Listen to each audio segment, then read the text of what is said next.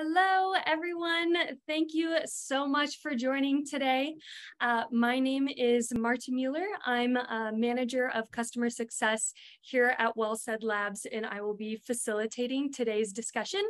You might have been expecting my teammate Caroline, who was supposed to be facilitating today's session. Unfortunately, she's feeling under the weather today, so sorry to disappoint there, but you have me. But luckily, the real star of today's show is Rhyan Johnson. So I wanted to kind of kick things off with introducing her. She started at WellSaid 3 years ago and is a senior voice data and machine learning engineer, mouthful. She works with our larger voice team to build the best and highest quality AI voice avatars. So she's an expert in machine learning as it applies to AI voice and crafting the most lifelike synthetic voices to ensure that they don't sound robotic and are as natural as possible. Rhyan, if you want to kind of jump in here and say hello. Thank you, Marta. Can I steal that little pitch for my own elevator pitch when I meet people and try to tell them what I do? That was so well said and very kind words. I'm happy to be here. Well said. Nice. Was that intentional or not? Not intentional. That happens so often, doesn't it? Yep, the puns come easy here, don't they? Well, great. So before I hand things over to you, a couple things to note, starting with some housekeeping items. So we will be recording today's session and we'll be sending that to all of you as a replay in the next few days. So keep an eye out for that. You'll be able to send that to your colleagues or other people, as well as reference it later on.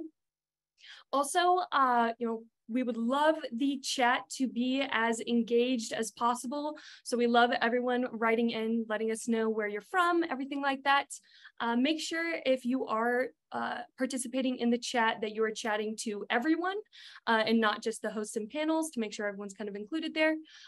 If you do have any questions throughout, please feel free to type those into the Q&A button, which is located on the bottom, and we'll be able to get to those questions or as many questions as possible at the end. Sometimes the chat can get a little crazy and hectic, so if you're able to put those in the Q&A button, that'll make sure that we don't miss those.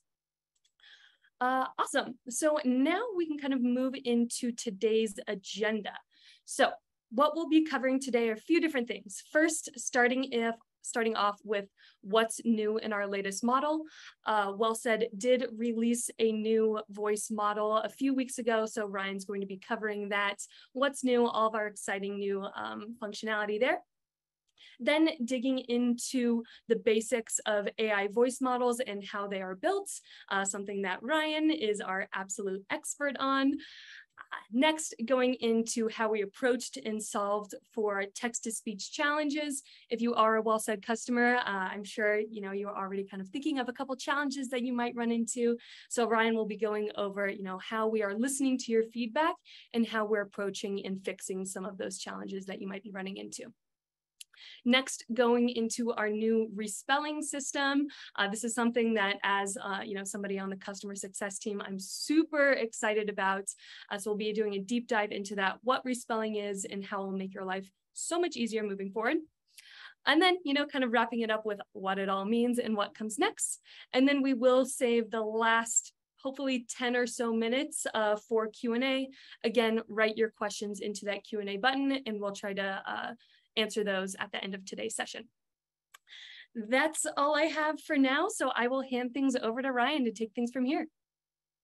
Thank you, Marta. That was awesome. I know it's going to get a little bit wordy and a little bit technical, so I'll try to just stay engaging. Like Marta said, throw any questions in that Q&A. Be chatty in the chat, and we'll get through all of it together. I hope it's fun and interesting. Let's start with what's new. We are so excited about the model we were able to put out a couple of weeks ago. And just talking about what's different about this model, what's so revolutionary about what we've done, gets really exciting for me. So I'm, again, happy to be here, and let's just dive in. In this model, there's a lot going on outside of this, but for the focus today, I wanted to talk about 4 core goals that we set out. And like Marta said, it's based on a lot of feedback that we get from you all. So The first thing we wanted to do is improve intonation, especially in context, just understanding how we rise and fall as we're speaking, and make sure that our avatars are able to do the same thing, especially in asking questions. We know that questions are challenging, and even with that question mark in there, it doesn't always feel like the avatars are responsive to that. So that was a big goal for us. The next is verbalizing numbers, symbols, abbreviations, etc. Just challenging, we call them non-standard words.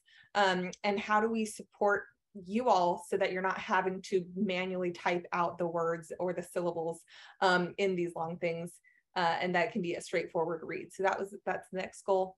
Number 3, improving pronunciation on the whole. That's always a goal in TTS. There's always room for improvement. There's roughly, just in English alone, there's roughly 500,000 words that exist. And so knowing how to say all of those, or say new words that it hasn't seen before, that's been a big challenge. And then finally, when everything works as designed, that's awesome, but there's always times that you're going to need to share your preference with the avatar. Like Marta said, the goal, is to interact just like you would with a voice actor. How do you give guidance? We wanted to create an approachable and intuitive system when those unique workarounds are still needed. So how do we take these goals, approach them, and try to be successful in the deep learning model? Let's just start with the basics of how a voice model is built. We always start with the script and audio content from our voice actors, and we turn that audio into something called a spectrogram. It's basically an expanded view of an audio waveform, but we're able to see all of the complexities of human speech and human hearing. It's trying to mimic the way that we hear, the way you can listen to a podcast and immediately identify who's speaking even without seeing them, right? It's very unique to our own identity, and there's a bunch of frequencies happening at the same time at various loudnesses. And so a spectrogram is a way that we can show the model all of that complexity at once. As you move from left to right across time, you're seeing those words take shape, where all of those vibrations are happening, and at what loudnesses, etc. I'm going to be using that term a lot, so it's helpful to know a spectrogram is audio, but it's a visual format. The next really important piece is the script content that goes alongside that audio. So the voice actors that we work with are very, very good at their jobs, and we give them really kind of challenging, sometimes curated content to read, and it's all well and good if we can make some connection between the script we've given them and the wonderful recordings they've given us. If that connection doesn't exist, then the recordings aren't really useful. So we call that connection an alignment. So at the top of this image, we're seeing a spectrogram again, not quite as colorful as the previous window, but same concept. That's the complexity of what that sound looks like as it moves through time. And we can look at the same timestamp within the text, and we know that start began at this point in time and ended being spoken at this point in time, then the word to began, then the word record began, etc. And you can actually start to take like a visual shape of what that S sound looks like, what that T sound looks like, etc. A fun little fact, there are humans out there that have been trained to read these images. They can look at that green and blue blurry image and say, oh, that says start to record the voice, which is wild. But knowing that that's possible means the machine can do the same thing, right? So that's the big connection. In the end, you all are providing text in the studio, and you want some sort of audio to come out of it. So how do we get that meaning? It's with these alignments. Here's a high level view then of what that training looks like. Again, there's our lovely Ava voice actor. The script and the wave files come together. That wave is expanded into this spectrogram view, and we're able to align it with the text that was spoken. And then we have two models that get trained. The first is what we call a spectrogram model. That's where we're going to focus today, because the whole goal of the spectrogram model is how are words pronounced, how is prosody captured, how is this person reading this text, and what does it visually look like, etc. the model itself will get a new piece of text, create a spectrogram image as a prediction and say, did I do a good job? Compare that spectrogram against a true spectrogram for that text and find those holes and those gaps, adjust its rules, and then make another prediction on new text next time, learn again. And this is why training takes a long time. This is very high level rudimentary explanation for deep learning, but if we can get the machine to make millions of those predictions, it's going to get better and smarter over time. And all of those complexities within the spectrogram, any gaps that were there in the beginning or any blurriness starts to smooth out, and we actually get correct pronunciation, correct intonation, etc. That's the goal. The next little model that's trained there, we call the signal model, because you all do not want to give us text and get back a rainbow image. You would like an audio clip that you can use in the content that you're creating. So the signal model takes everything else and turns it back into a lovely WAV or MP3 for you all. Very high level, very tech. Let's move on to the fun stuff that's actually functional for us. Here's that first goal, improving intonation. And Marta, I would love to hear from you and just the customer perspective. What has it been like working with our models so far when they speak maybe in a flat tone or you need to add emphasis? What is that whole experience like? Yeah, the intonation is a fun one for sure, because I will say you've done an awesome job of, from the customer's perspective, when you click create on generating your audio, it does make predictions to read that sentence as natural as possible with that natural intonation, but you will need to kind of give some specific direction sometimes if it is kind of a little flat or not exactly how you would like it to be pronounced. So this is where punctuation can kind of be a customer's best friend. So going in and throwing commas, ellipses, dashes, periods in places that aren't necessarily grammatically correct, but it will kind of change the entire dynamic of that sentence with just an additional, punctuation. Also, adding emphasis, we always recommend putting quotation marks around a specific word or phrase, and that will put emphasis and give that extra punch to that word or phrase. And so that really will help with that intonation as well. Another thing to note too, I have seen a dramatic improvement with intonation and kind of the naturalness of intonation with our new conversational styles. So if you are a WellSaid customer, we have narration, promo, and now conversational. Conversational, I describe it as how you would just be speaking most naturally with a friend or colleague. So it does kind of have more of a, like you always say, Ryan, not to steal your lingo, but the sing-songy, way of speaking. Yeah, no, that's great. That's exactly right. We're noticing that too. So as we've added data like that to the model, is it able to learn a few more of those sing-songy cues, that prosody, those intonation changes throughout the sentence and where they fit in most naturally. I think the big challenge, like I mentioned earlier, is still around questions, because yes, I think we've been able now in this model to improve generally just how dynamic that and engaging that voice sounds. But questions are really tricky, and we're about to dive into it, but I know some feedback we get, and same internally, we debate this a lot. You see a question mark and your first response is, well, it should just go up at the end. Why is this person speaking this like a sentence? So let's talk really quickly just about English in general and why questions are so hard. English is not a tonal language. We don't think of it that way. And yet intonation is a really big component to English. Just changing pitch can affect meaning and intent behind our words. And so this gives a lot of ambiguity when you're training a model. Again, thinking about those spectrogram shapes.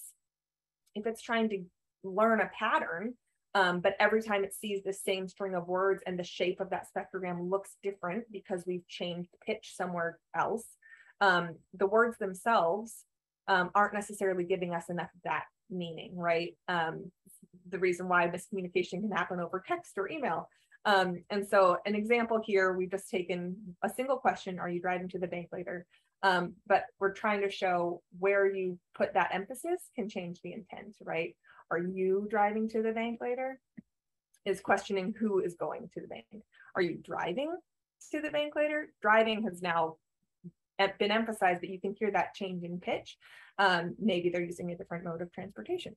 Are you driving to the bank later? Is it a different location? My favorite is this final one. Are you driving to the bank later? Which essentially is just questioning if anyone is doing anything anywhere. Very sarcastic sort of tone. And so we can think of, those prosody changes, do they just have a different meaning, even though it's the same string of text? And that ambiguity can confuse the model as well, which is why we haven't had awesome results in the past. But in this model, we really wanted to reduce that ambiguity, and the straightest path forward was considering, okay, well, where are some consistent rules potentially in questions? How can we focus on delivering question types that do rise at the end, for example? And we found that in US English in particular, it's very common for yes/no questions to do that. So here's some examples, right? You could say, do you need assistance?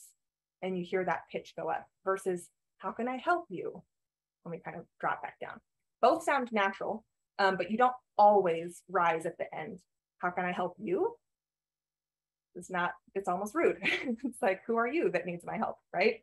And so again, yes, no. Have you made your selection? Versus, which selection did you make? Can you move on to the next step? When can we proceed? Okay. So that's really the biggest area we were able to focus on, is questions that do rise at the end. Can we have our voice actors train on some data that specifically requests that they rise at the end with this question? Can we start building in some consistency? And yes, just to summarize, intonation is important, but it's ambiguous. And so with those rules being tricky, it's hard for the model to learn, and there are inconsistent and difficult to guess. So by expanding the knowledge base, we were able to give more language context in this model. And we focused our training data again. So we found that did allow the model to produce more consistent intonations, which is awesome. So we went back and we trimmed and focused those data sets on questions that we asked the actors to read with that rise at the end. We tried to trim them down to yes, no questions, provided some surrounding word context. So do and have in those previous examples versus when and which are open-ended. We feel like in this model, it's still obviously not perfect. It's very difficult to do, but we have seen an improvement and overcome those ambiguities around prosody and question delivery. So goal 1, check. Next, let's actually, before I check it off, let's maybe prove that. I put together some examples where we can hear how the model handled questions in the past and how our new model is knocking them out of the park. Do you need assistance? Do you need assistance? She's so engaging. You wanna answer her. She sounds like she knows what she's saying instead of just reading flat text, which is great. Did you find our training content easy to follow? Did you find our training content easy to follow? Would you like a training mentor? She's so tired. Would you like a training mentor? So awake. So yes, I thought these were awesome, and you can definitely hear the rise at the end. It sounds like they're asking that question. And even before the question component, I feel like I'm also noticing the sentence as a whole sounds more engaging. There's a bit more rise and fall that sounds natural. So now we can say goal 1, check. The next goal is how we handle these non-standard words. How do we actually verbalize those when we're speaking English? Numbers, symbols, URLs, etc. Marta, I'm curious again, this goal came from some customer feedback. So do you have some insight there around what the experience has been like with numbers and symbols? Yeah, again, kind of a fun one. I previously have always given the advice to be as direct as possible when describing numbers or abbreviations, URLs, anything like that. For example, dates. Sometimes you need to write out the number for, and we'll get into this, 20, 22 rather than having it being read like 2022. Also, if you want to have something say, 10 million, instead of just having that abbreviation of 10M, you would need to write out the word million. And so, just kind of those extra steps I know could be a bit frustrating. So that's why I'm super excited for all of our customers and me personally, as somebody that's handling all of this question, that this has been addressed in our latest model. So super excited for you to share more about what that looks like. Thanks. Yeah, me too. That is exactly right. Those are some great use cases that I wanted to dive into actually. Why are numbers so hard? So let's think back again. Just that spectrogram training view. We're always moving left to right when we read, and the spectrogram is as well. And so it's trying to figure out, how am I visualizing how this set of text sounds? And specifically this set of text, when I write it with a symbol and numbers, it's seeing a dollar sign, but it's hearing, and the text, sorry, it's seeing a dollar sign, but the visual that it's seeing is the shape of the sounds for the word 43. That doesn't align very well. What's going on? So bringing in data like this can confuse the model. There's a more difficult pattern to try to learn. And we talked about almost 500,000 English words in existence. Well, there's infinite arrangements of symbols and numbers in existence as well. We're never going to train on enough data to let it just figure out that pattern. So how do we guide it? That's really important. And just in English in general, I mean, we can see this in the visual, but we don't read $43.19. We see that pattern and we transcribe it in our heads to $43.19. And then to your example there with million, we know that that's what that M stands for. And so we can see this pattern and reinterpret it as $17.2 million. Similar example, what about the same exact set of numbers strung together, but in various contexts? How can we determine how we're supposed to say this? So these all look like the numerals 4020, but we would read the sentence, the year is 4020, and flight ship A14020G has finally landed 4,020 light years away, right? So this is why it can be a challenge, and we understand we have some workarounds for you all in place. And like to Marta's point, separating a year into two-digit numbers is helpful, but how frustrating. We don't want you to have to continue doing that. We really wanted to make the system a little bit smarter to help you all out. And so we started first by removing any of that ambiguous content from our training data. So we don't let the model see money signs written out like that or value amounts. We try to stick to words only, and then we actually designed an approach that can detect those patterns in text, transcribe them into the words and the expected pronunciation given the surrounding context. And the same thing will happen now when you put those symbols and numbers into the studio. It can do the same transcription and understand this is the intended pronunciation. A big challenge still with that system design that we've added is to ensure that the transcriptions we offer are as accurate as possible that first time, while still being flexible and allowing you all to share your preferences. So I don't want to assume that anytime you see a date, for example, you want it to say June 20th, 1988. You might want that to say June 20. And so as soon as we lock you into like this assumed verbalization, it can be a new frustrating workaround you have to work with. So towing that line, today, if you type the date this way, it will say June 20, 1988. If you add the TH, you get June 20th, 1988. So now you have both options. So we just try to keep that flexibility for you all. Let's see some examples again. Let's see how the model tried to verbalize some symbols and numbers in the past, and then we'll listen to the latest model.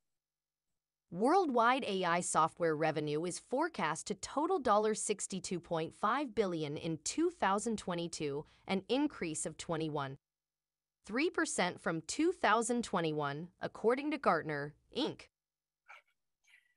Okay, so this one surprised me actually when I was generating the older audio sample, because she actually interpreted this as 2 sentences. So you probably heard how it dropped off between 21 and 3. She didn't even try to say point 3. It was just the end of the thought and then starting a new sentence at 3. And then again with the year 2022, like, yes, she made an attempt. Yes, she did it correctly, but it's not helpful. It's not natural. It's not how we speak. Let's see if the new system is giving us what we want. Oh, no. Worldwide AI software revenue is forecast to total $62.5 billion in 2022, an increase of 21.3% from 2021, according to Gartner, Incorporated. Cool. Let's do one more. Today is August 18th, 2022. And now for question #1. True or false? The threshold of visual acuity for a person with 20/20 vision is about 0.3 cm. Again, I can't say he's completely incorrect, but it's not the most useful read, and it's certainly not how most voice actors would interpret the same text. So here's the latest model. Today is August 18th, 2022. And now for question #1. True or false? The threshold of visual acuity for a person with 20/20 vision is about 0.3 centimeters. Also, I'm just like loving Diarmid. He is super fun to work with. I could hear his voice read these all day. All right. Finally, this big goal of improving pronunciation on the whole. I'm going to throw it back to you, Marta. Let's talk about what it's like for customers today, working with tricky words, new words, etc. Why we have a pronunciation library in the first place. What is that like? Yes, so pronunciation, this is probably my favorite challenge that we run into and from on the customer success team. All day long we get emails and chats from customers saying, I'm unable to get the AI to pronounce this word correctly, insert long complicated terminology. A lot of the times I have absolutely no idea how to pronounce this word or acronym as well. So it is kind of funny, I always ask for patience and understanding that I'm a human, but on kind of that human note with pronunciation, when you are the director, exactly like you would be directing a voice actor to pronounce a word correctly, you need to direct the voice avatar to pronounce it correctly as well.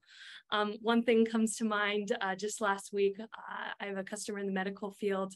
They reached out saying that they were having a really difficult time getting the AI to pronounce epiglottitis correctly. I had never even seen that word before. And so usually what I go, which I think is a privilege that I didn't know what that word was, I go to Google, I'm Googling how to pronounce it correctly. I try like a few different options, playing around with phonetic spelling, everything like that. I'm finally able to get the pronunciation of what I think is correct, and then I send it to them. Luckily, it was correct from their point of view, but again, I had never heard that word before. This is also funny in situations where sometimes there is preference on how to pronounce a word correctly. One thing that comes to mind is caramel versus caramel. Two different humans, Ryan and I, could be pronouncing that word differently. So sometimes you do have to get a little creative. And again, always directing the AI to pronounce a word phonetically and as correctly as you would like. It does take some patience, but it does get me very excited, and spoiler alert right now, for our new respellings tool that I know you're getting into in a moment, to kind of give more of that exact direct direction on how to get words to be pronounced exactly how you would like. So respellings has been a game changer for me, so I'm excited to let you cover that, and I'll stop being a spoiler alert on that. Oh, you're good. That is great. And that is exactly right. Like, that is the feedback. I can't always jump in and answer the same questions, but I know you all are doing that all day long, and every now and then it does reach it to the rest of our Slack channel, and I'll try to jump in. We are well aware that there's always room to improve how well our avatars are pronouncing everything. Let's talk first about why pronunciation is tricky, and then we'll talk about why giving pronunciation cues is also tricky. and what we did to solve that. So when we think about word pronunciation, I'm going to be talking both about graphemes and phonemes. Graphemes is how you can, in short, is how words are written. Phonemes, how words are sound when they're spoken. Both are important to language, obviously, but when you train a model, there's just some real nuance between the two that's really important. And so, for example, in English, there are only around 44 phonemic sounds between vowel and consonant phonemes. An example here is the word speech. It's got 6 letters in it, but only 4 phonemes, and that will spell speech. You know how to pronounce that based on those 4 symbols. But in English, again, we have some weirdo rules for spelling, and we actually have around 229 graphical representations of these 44 sounds. I put in a couple examples here, the sound A versus the sound I. Why do we have so many ways of writing A? I don't know. English is a conglomeration of a bunch of other languages and historical rules. And I mean, even to your point, Marta, like you'll get a new word thrown at you and you're like, I've never even seen this word before. How am I supposed to say this? So you'll even see some overlap there. We see E-I-G-H. You could say A, like in the number 8, or you could say I, like in the word height. Another example I love to use is this O-U-G-H grapheme. Depending on the word that O-U-G-H is thrown into, it can have 6 or more different pronunciations. I've put these 6 together because you can see rough has that uff sound. O-U-G-H sounds like O in though, oo in through, aw in thought, off in cough, and ow in bow. Very, very challenging. If we think again about this model and how it's trying to derive, some sort of connection from how it's spelled to how that spectrogram should look, it just gets confusing. Apple is a simple word, but its pronunciation is not very intuitive in the end. We don't pronounce both P characters, for example. We don't pronounce the silent E at the end. And to go from that voiceless P sound to the L sound, we actually sneak in a little half vowel. So we get 2 syllables in the word apple. Okay, but we don't write that vowel sound. We just know how to say P to L. But if you think about it from the model's perspective, it's trying to learn each character and what that shape looks like in a spectrogram view. And now it's like, well, I seem to ignore the P this time and I ignore the E this time. And what are these rules? It can become more ambiguous and you need a lot of data to train on that. So again, if the model only saw 5 of those O-U-G-H pronunciations, but a customer came and said, I want the avatar to say the word bow, it's going to pull on the information that it's learned and it's going to make a guess. And guess what? Our older model, in fact, did say boff instead of bow. Okay, so it made a good guess, relying on the data that it trained on, but it's just too ambiguous. English has a lot of tricky things like that. So again, at a high level, that graphemic approach means we're aligning audio with the graphical representation of English text. We would need so much data to cover all of those various spellings for the same sounds. And it's especially tricky to differentiate heteronyms, right? A word that's spelled the same but spoken differently. So read versus read, all depends on context. And it's not solely reliable to look at how a word is spelled and know immediately how to say it. So it does struggle to pronounce words, especially new words that it hadn't seen in training data. And similar to how we talked about why numbers and symbols are so difficult, it's moving left to right. There's so many different rules for how we actually voice numerals or symbols in a graphical approach. There needs to be more context. So there's another approach that you can add. There's a phonemic concept. So we thought about the International Phonetic Alphabet. We looked at how we can transcribe words into their phonetic representation because that's closer to what a spectrogram is visualizing, right? It's how the word sounds, not necessarily the characters that were used to spell it in English. IPA is the goal of IPA is to maximize that consistency and minimize ambiguity in spoken language. So you always know how to say a string of these symbols. This is what a new visual for our model would look like if we used phonetic transcriptions. We see apple again. But now there's just that single P character in the middle. You can see the sneaky vowel in the schwa, the L, and then there's no ambiguous extra characters that we don't pronounce. Anytime these symbols are strung together, you know it's going to say apple, which is great. So we've reduced some ambiguity there. We've given a bit more context. Now, if the system trained on those first 5 and the customer brought back B-O-U-G-H, we could find that phonemic transcription, see the vowel sound is actually ow, and say bow. So that was a huge improvement for sure. To summarize again, the phonemic approach means we are aligning audio with that phonemic representation of English text. We can learn all of that small set of sounds much more quickly from less data. And it even can voice some basic numerals. So we heard that in some of the previous samples. It could say the $sign, not the right context, but it could say $62.5, you know, it could say some numbers. So that was a win for sure. But when those phonemic transcriptions don't exist, then predictions can still fail or be confusing to guess. And so in the latest model, we had to really reconsider the limitations around graphemic and phonemic approaches, and how can we think about learning language and sounds differently. And what we considered is expanding the knowledge base. So while we're giving the model this string of text and these spectrogram images to learn from, we were able to give even more information. We could give language context. We reduced the ambiguity of the training data like we talked about. And we saw the model producing more consistent pronunciations, which is great.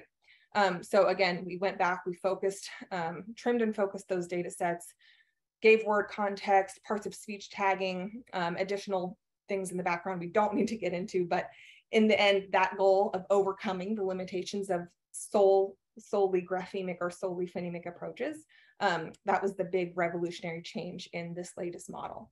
So ideally, on the whole, you all will see that it's getting more words correctly on the first try. That said, and Marta, you touched on this, there's always going to be room for preferences, caramel versus caramel, or unique internal words, industry-specific terminology, things like that, invented words, or I know my name is spelled differently. People don't always know how to say it. We could build the most sophisticated AI model that has all of the language context it needs to speak English, and there's still going to be a need for giving it more direction. So I was curious again if you had some more examples, maybe Marta, around how do we currently, like before this model came out, what was the workaround like for you all? Yeah, it was fun. And again, I always recommend some patience and always sitting back and looking at yourself as a director, just like you'd be directing a voice actor. You need to do the same with the avatars. Kind of my 3 main suggestions for all kind of workarounds to making it sound as natural as possible is 1, punctuation being your best friend. Again, your scripts likely will end up not being grammatically correct when it comes to the punctuation, but it really can make a huge impact when it comes to the different intonation and everything there. Especially trying around with the different kind of styles there, you know, with our narration for maybe one type of work that you're working on, or then maybe you want promo, which is a bit more of our kind of excited, enthusiastic, you know, can add additional like spice to the script that you have going on, or our conversational if you wanted a bit more naturalness, or you have a bit more questions in your script using that style versus narration or anything like that. So punctuation, kind of playing around with the different styles, as well as just the phonetic spelling and pronunciation. It does take some kind of tweaking a little bit. And again, I always recommend Google. I use it myself all the time of like, how exactly is this word supposed to be pronounced? And even if you do know the pronunciation of this word and how it should sound, Google will kind of give you some inspiration of how to spell words out phonetically, you know, because sometimes should it be making a sound rather than an eh sound, anything like that? Google, you know, type in phonetic spelling of insert long complicated word, and it'll inspire you a bit more to get things right. Yeah, exactly. And like we were touching on earlier, we do field questions like this often, and really trying to wrangle the model to understand this is the rule I want you to follow, this is the sound I want you to make, can just get tricky. Again, thinking about the previous approaches, when you have just that graphical, this is what we're limited to, right? We have our standard keyboard, we only have 26 letters in the alphabet. But when the system sees a word it's unfamiliar with, it's trying to think, okay, is this a case where I use that silent E rule? Should I skip that letter? Do I say two P's? I don't know if this should follow this rule set or this rule set, because we're just kind of in the Wild West when we're limited to the string of letters and those graphemes. So we know the phonemic approach helped limit that ambiguity, right? But now we have to think about this set of symbols. And we have had requests from customers saying, could we throw IPA into the studio? Can I give phonetic cues that way? Which does sound awesome. And we've heard the feedback, and we would love to give a phonetic approach. We felt that the phonetic alphabet itself might be a little bit challenging for most users to wrangle. This is a great quote from Wikipedia describing the system. There are 107 segmental letters, an indefinitely large number of suprasegmental letters, 44 diacritics, and 4 extra lexical prosodic marks in the IPA. That felt overkill to us. Not only is it going to give you the symbology for all sounds in all languages around the world and not just focus on those 44 English symbols, but just understanding the set of symbology, finding a keyboard where you can type these symbols or copy and paste pronunciation. It's a solution, but we were really hoping to give you all something that's a little bit more approachable and intuitive, and doesn't look like this. So here is the WellSaid Labs respelling catalog. Similar approach, we still wanted to think of this phonetically. We wanted to reduce those spelling rules into a very finite, consistent set of rules. But now you know, if I want the A sound in ant, I can use a capital A. If I want the E sound in egg, it's going to be EH versus EE for E's, etc.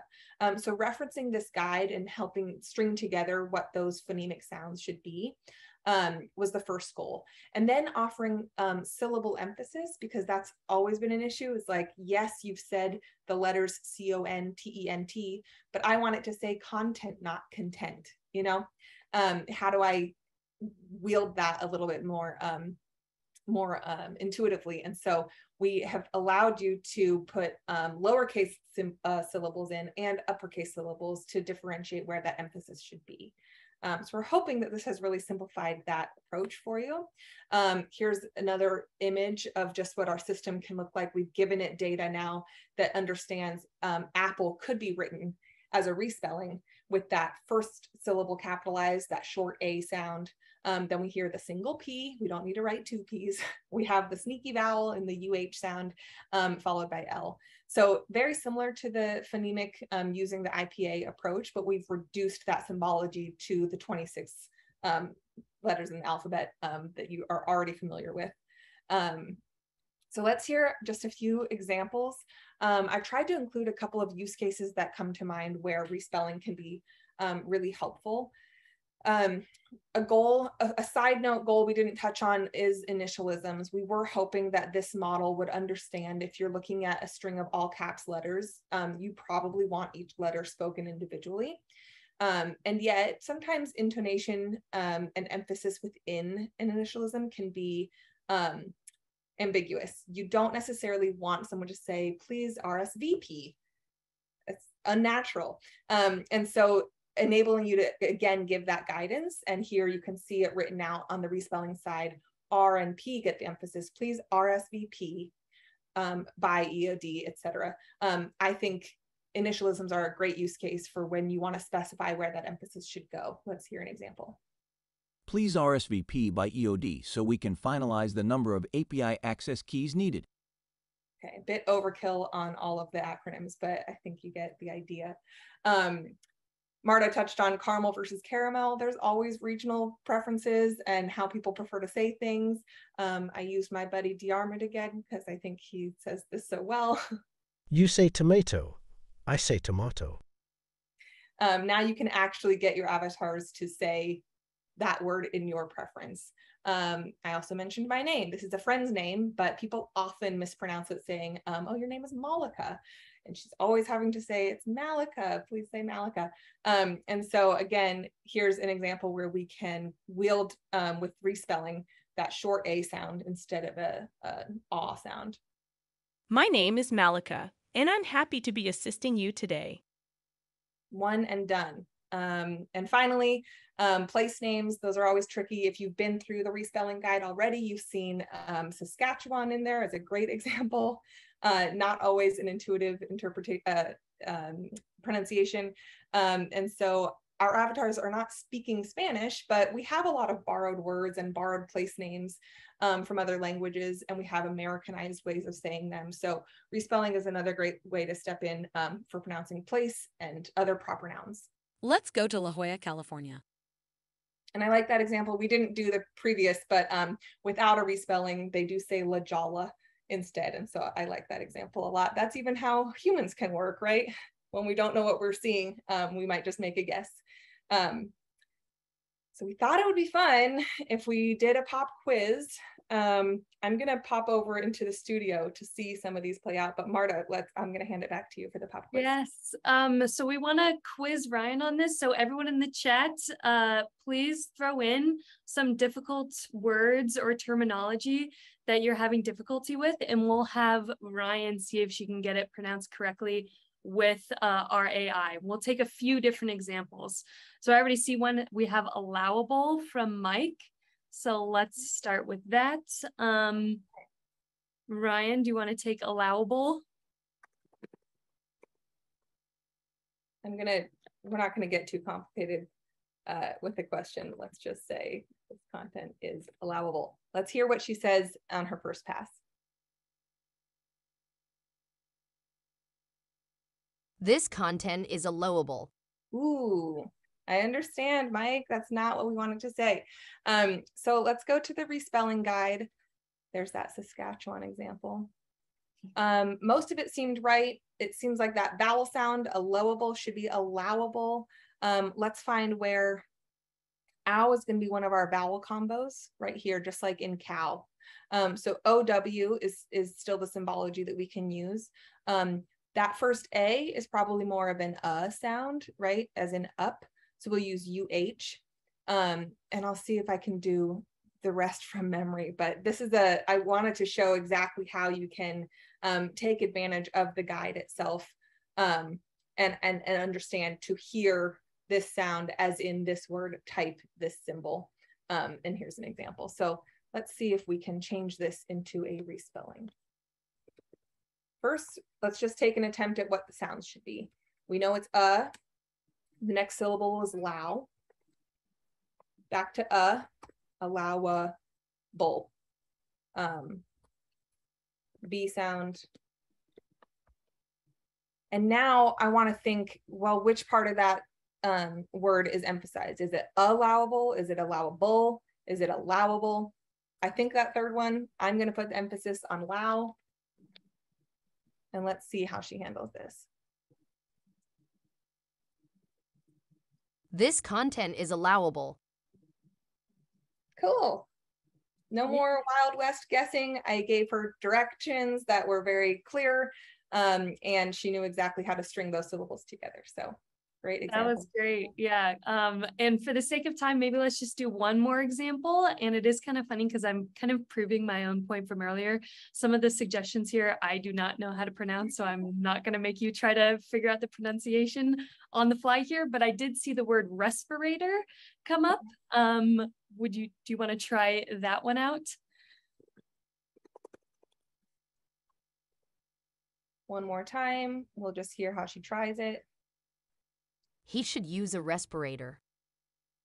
That actually sounds pretty good to me, which goes back to, I'm sure this was problematic in our previous model. Ideally, the new model has handled this all on its own, which is awesome.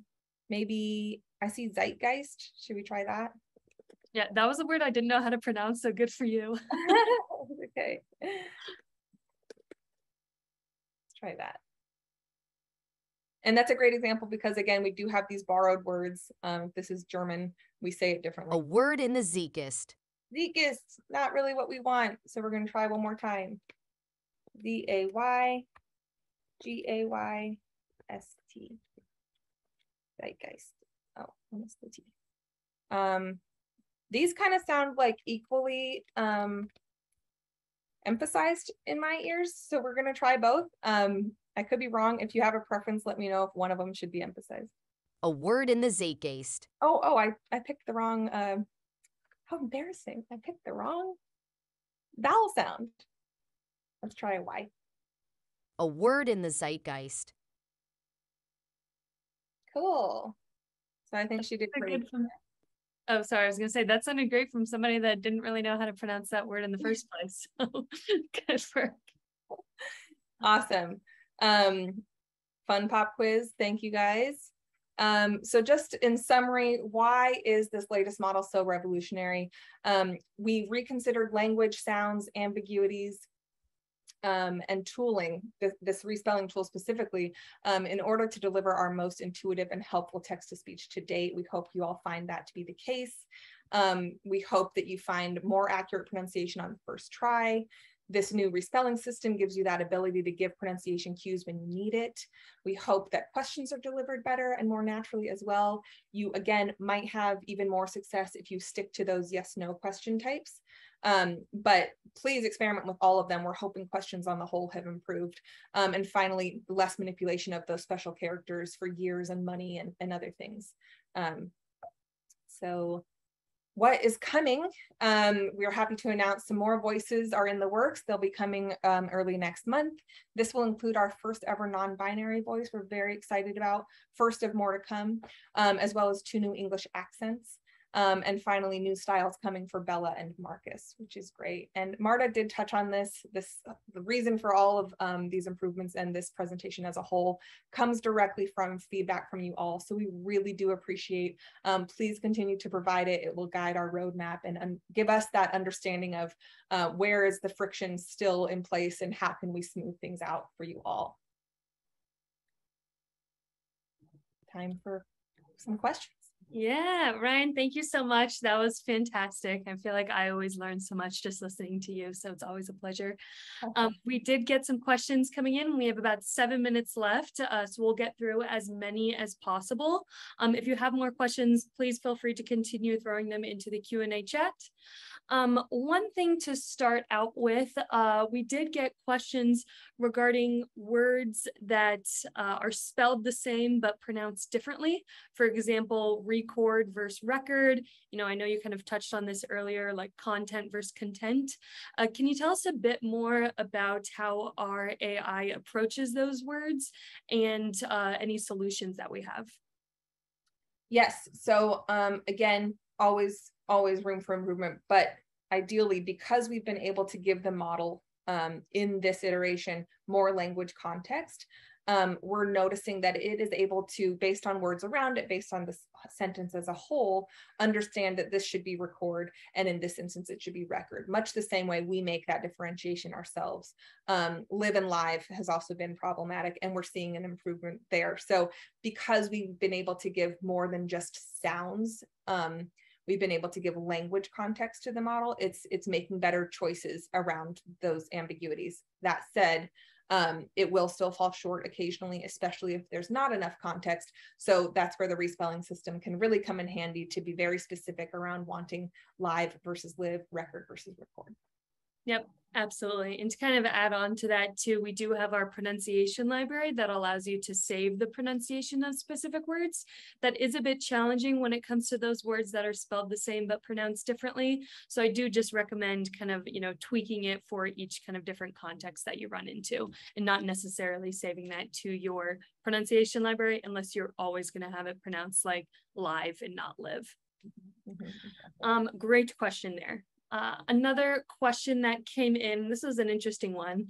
I think I have my answer, but I'm curious your answer first, Ryan. So repeating a phrase to put emphasis on something that should be emphasized is important to draw attention to the listener.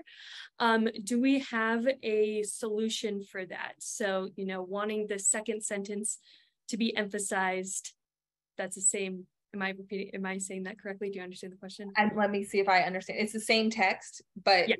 if you're reading it again, it's kind of understood that you should put additional emphasis there. Yes. The model itself is not going to make that same jump in logic necessarily. I think that's a case where punctuation, like Marta has indicated with quotation marks and other things, might help. That said, that's great feedback. I think we are always looking for ways to give the model guidance that a human would interpret similarly. That's not something I can guarantee in this current model, but great feedback to try to incorporate next time. Yeah, and that's exactly what I was going to say. For the exact same sentence, if you want the second time that the sentence is read to be read differently, emphasized a bit more, going in and adding that different punctuation, in particular specific quotation marks around a word or phrase will definitely help with the emphasis there.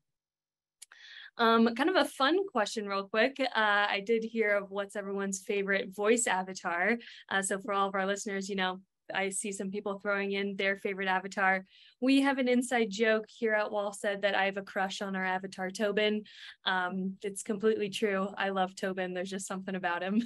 But Ryan, I'm curious, who's your favorite? I have to say, after this presentation, it might be Diarmid. He's doing awesome, and he sounds so lovely to listen to. Yes, and he is a Scottish, right? Yeah.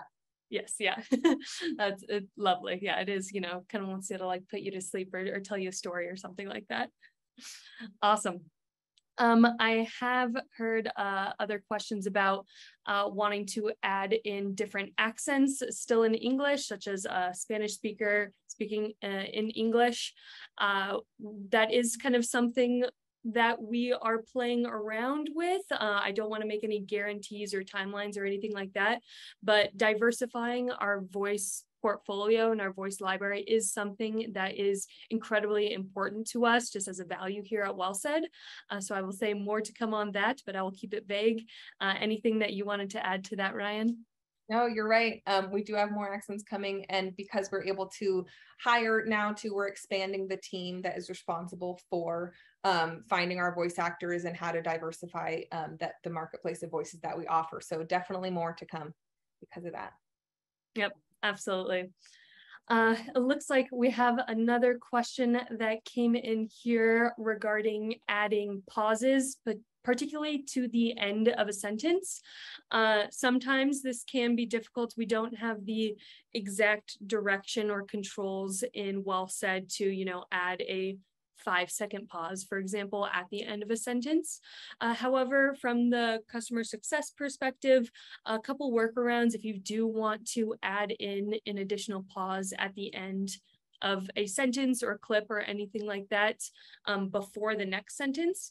You can always create 2 separate clips and then use our combine functionality. Oh, yep. Perfect, right there, select combine.